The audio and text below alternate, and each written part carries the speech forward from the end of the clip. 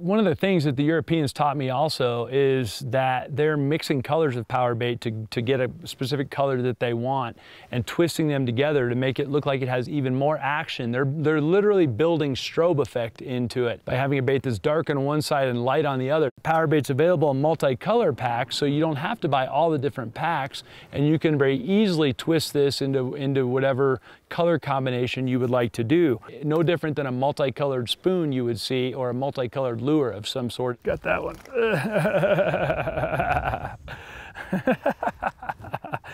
Oh man, that's pretty funny, guys. I got a little more ambitious on the hook set because we have lost some fish. And once again, I want to point out, you can see the hook in this guy right here, right in the tip of the snout.